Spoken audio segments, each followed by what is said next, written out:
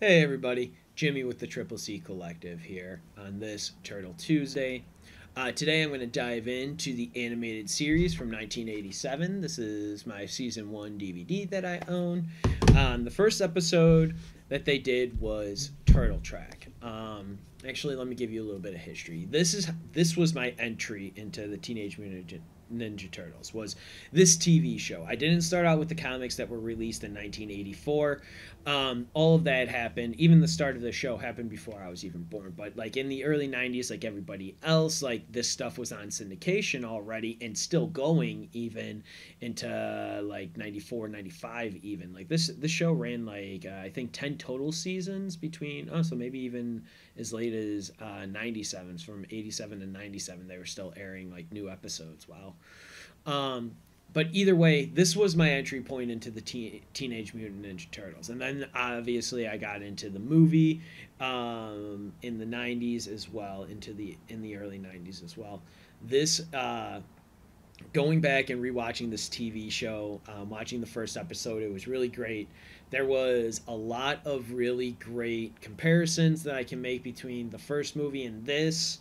Um, which like I'll start right here at the beginning of this episode, Turtle Tracks episode 1, the first one they did. It starts almost like beat for beat the same way that the movie starts. It has April O'Neil doing a voiceover. It has April O'Neil talking about a crime wave.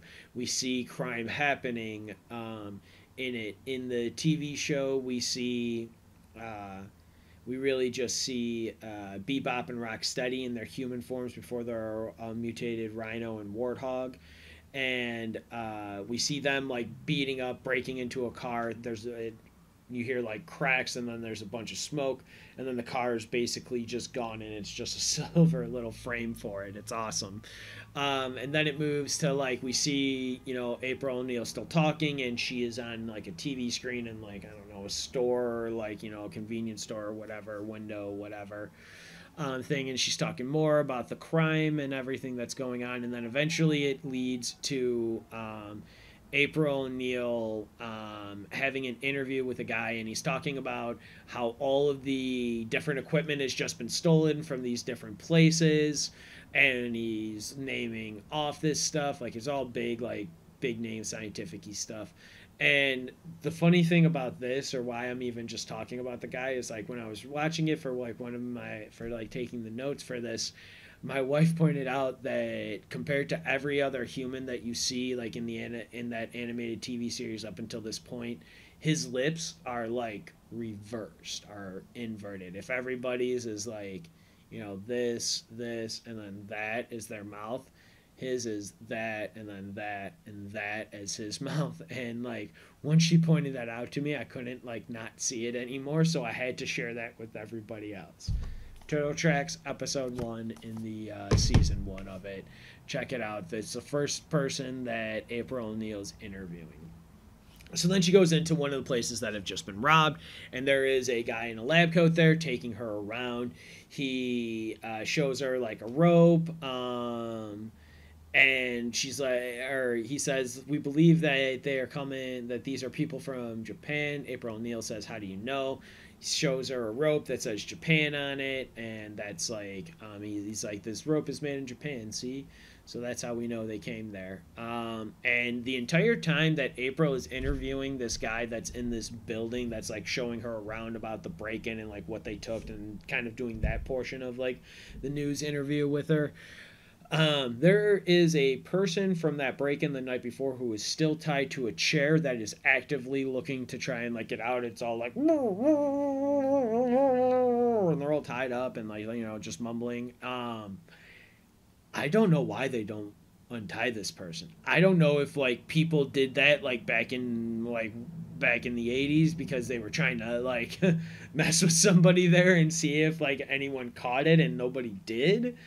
Because to be fair, it's like in the back, it's not like super. I mean, it's totally noticeable. It's like there for sure. But it's not like in the forefront of like the shot, so it's not like super focused on. It's like kind of off to like the right over there, and and so like it's just something I find entirely super funny. I love it so much.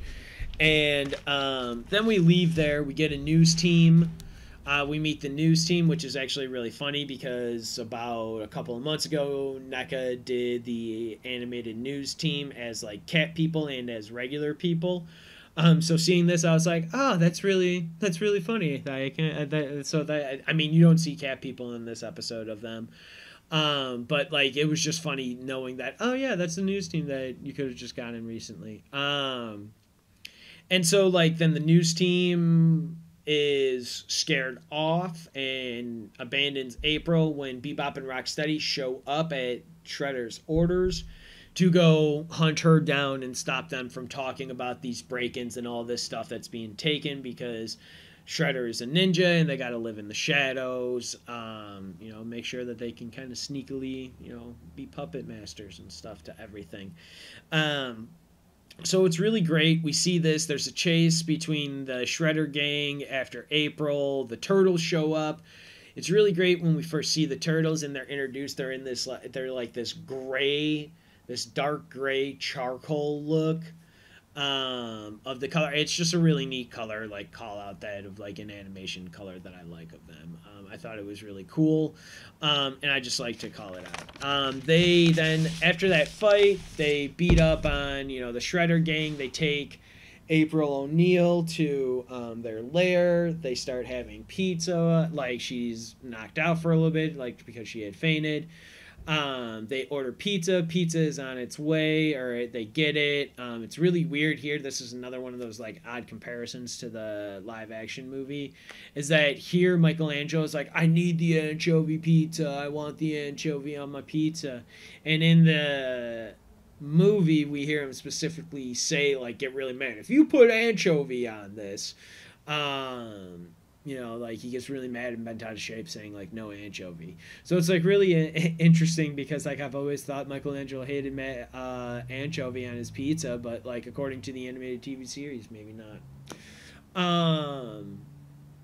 And yeah, so I just really, this has been a really fun like rewatch for me so far. Like I've really liked it. I'm really excited to do a bunch more of these. I'm not going to release like a review. Like I said, I'm going to try and like mix and match it a little bit between a short, a review of either a TV show, a comic or something, an unboxing, whatever. Try and mix it up a little bit, spread that flavor and that love around for the turtles. But back to the episode. So then while they're also there sharing pizza, April gets the history of the turtles from Splinter.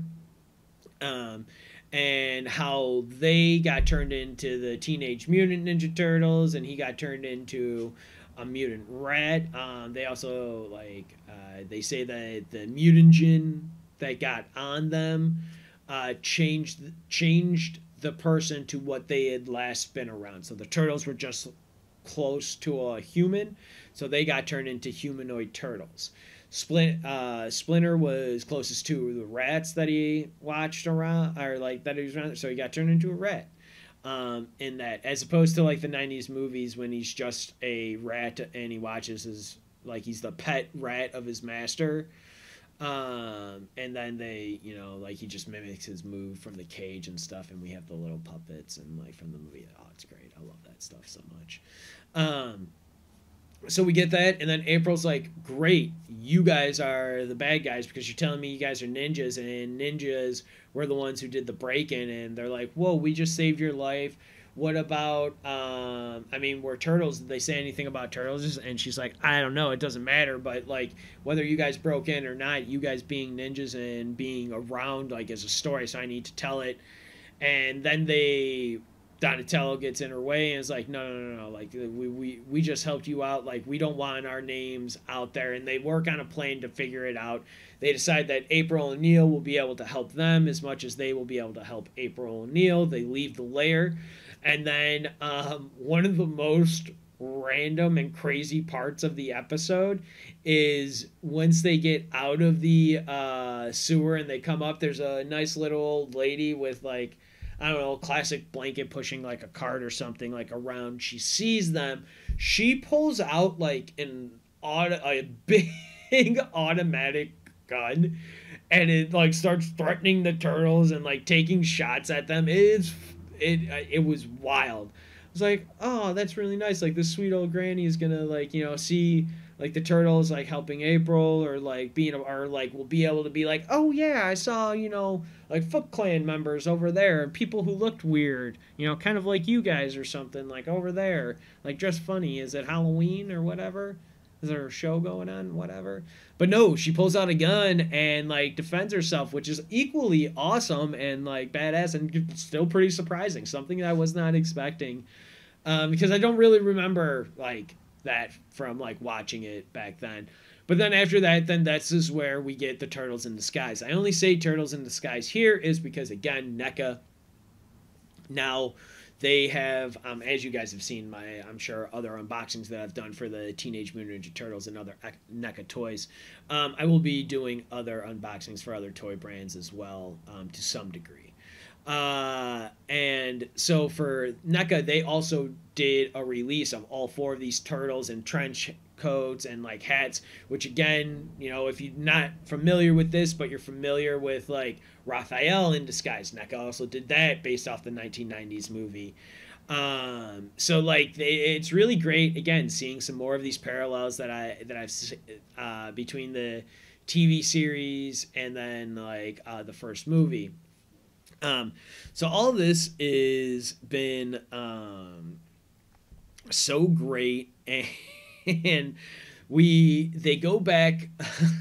I'm just looking at the Turtle in Disguise, thinking about that. So as they're in disguises, they go back to where they first encountered the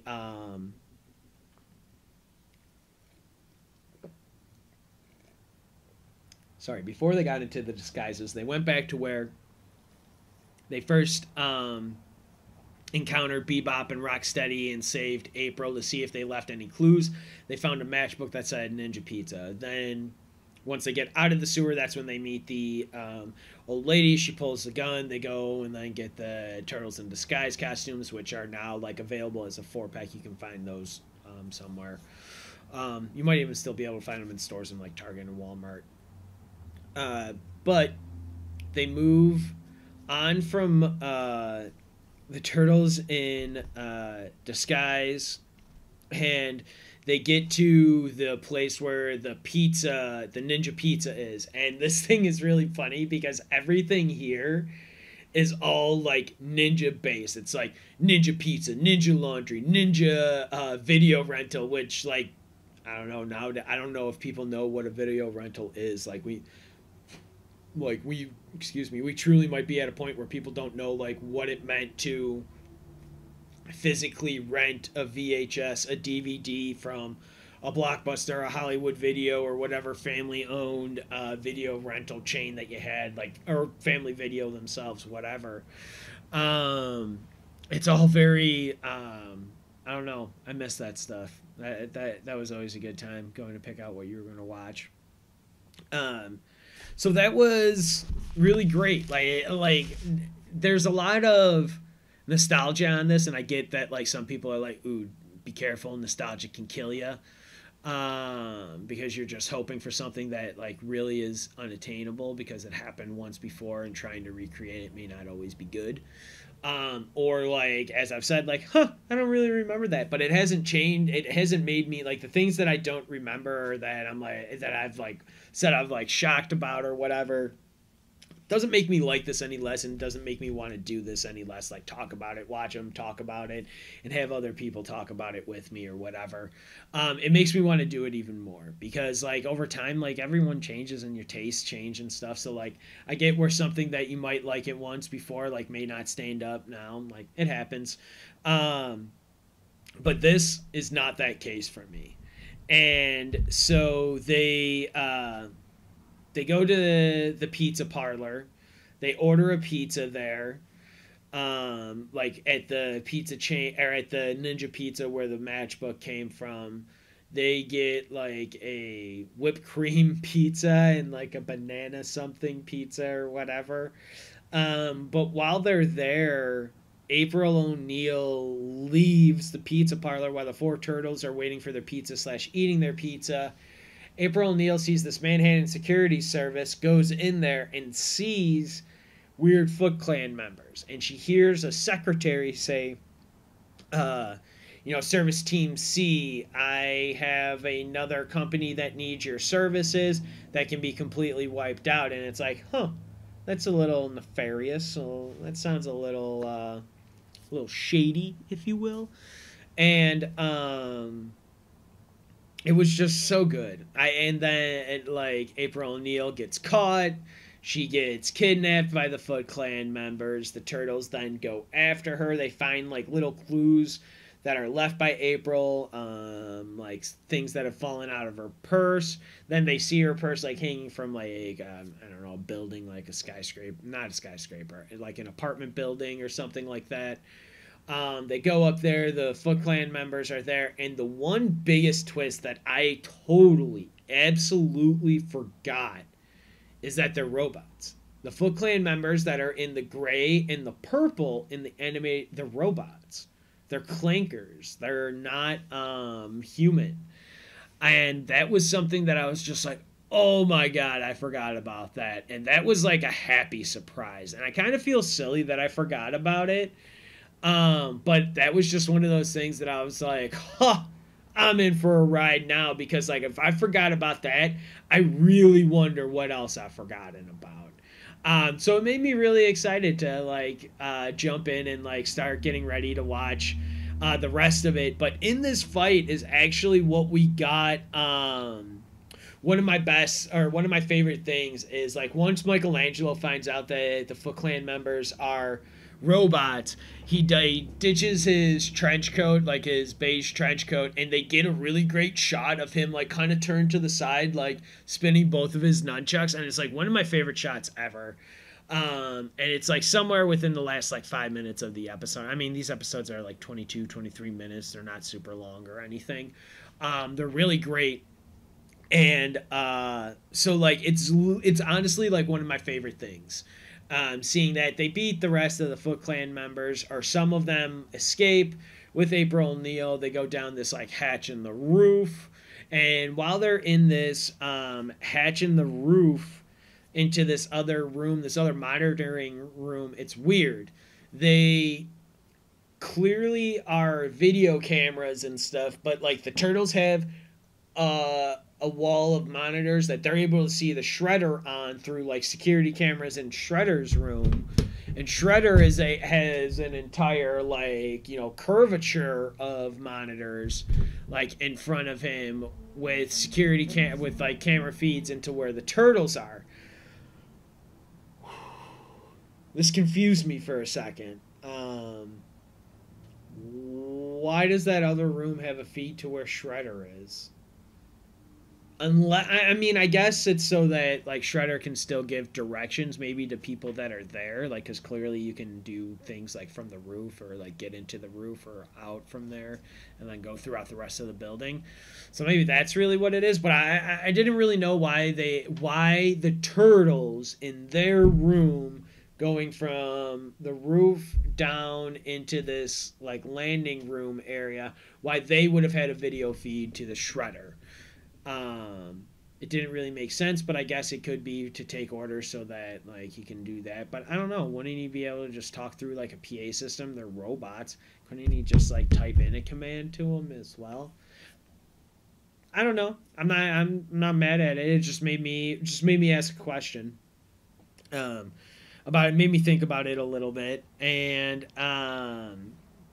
then we get the first talk about the techno drone, and this is another really funny part of it, is that like he's like, Shredder's like, I gotta stop the Turtles from finding the techno drone. Then he says over the PA that the Turtles can hear, all Foot Clan members get to the techno drone, and literally the first thing out of like the next line spoken is from one of the Turtles. It's Donatello, and he's like, huh, I wonder what a techno drone is. And it's like, Shredder, weren't you trying to keep all these people away from it? Why are you they're in the building. Why are you making this announcement over the PA to announce it to the whole world and like the Turtles themselves and everything like that? Why are you doing that, man? Why are you doing that? But eventually they The whole building gets filled with water as they're all trying to escape. April almost drowns. They actually do a really cool, like, animated looking shot of the building. It's a glass building, so like you can see it from the outside, the water filling up, going up, as like they do, like, you know, an outside wide shot of it as opposed to like being inside intimate with the turtles. But it was really cool just seeing the water rise in this building and stuff. Like still, I'm like, oh man, that was such a great little animated shot that they put in there. Loved it. Loved it. It was so good. So Floor's drowned, and then that whole building like kind of like explodes from like water pressure from the inside out. The turtles are able to get out of there because they make it to the roof. They swing off from Leonardo's samurai katana sword that he stuck into the roof, and they all slid down there to get there originally. And they bring back a Foot Clan member, like, uniform to Splinter, and Splinter explains, like, this is the work of the Foot Clan. I know them. We will have to figure them out. And they were like, nobody got out of the building, you know, when the building exploded, like, blew up, exploded from all the water pressure. And Splinter's like, no, Shredder would be able to. He is very much so alive. Unless you saw his body, like, go limp in the last breath of air. Like, he based Splinter insinuates, like, if you haven't seen this dude truly die in front of you, he is definitely 100% alive. And that's really how the episode ends, except for I mean, there's nothing like big action that happens. April O'Neil just asks for the pizza with bananas and sausage on it, which was a really weird combination of pizza. But I mean, they had ice cream and anchovy, ice cream and like pepperoni and stuff. Like, they had all kinds of crazy wacky pizza flavors or types or whatever. But I love this show, and I have only ever known it to be available on like DVD. I know they haven't I don't believe, at least, they haven't released a complete Blu-ray set. I know there's individual DVDs, or there is a complete DVD set as well that comes like with the turtle van as a little like collectible like holding case.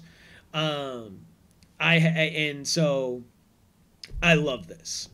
I know you can also get these seasons off of Amazon Prime. I believe you can buy them for like $8 or $9 an episode there, if like streaming's your thing and that's the way you want them. You can definitely find the DVDs or whatever wherever they sell that stuff still. You could probably even find them used at some places if brick and mortar stores are still really around doing that stuff, if they've survived the pandemic. But I love this. This was such a great rewatch. It brought me so much joy, and I hope you guys go out there and, you know, check it out as well. Or hope anything that I've done turtle-wise brings you like a little bit of joy, or like makes you a fan of the turtles, because I love this stuff. It is so much fun, and I have really enjoyed going back, and I'm really excited to continue to watch this and continue to like give my opinions on this stuff. So I really appreciate you guys for joining me today for this Turtle Tuesday of a commentary track review on Teenage Mutant Ninja Turtles, the animated series from 1987. Thank you for joining me today. Cowabunga!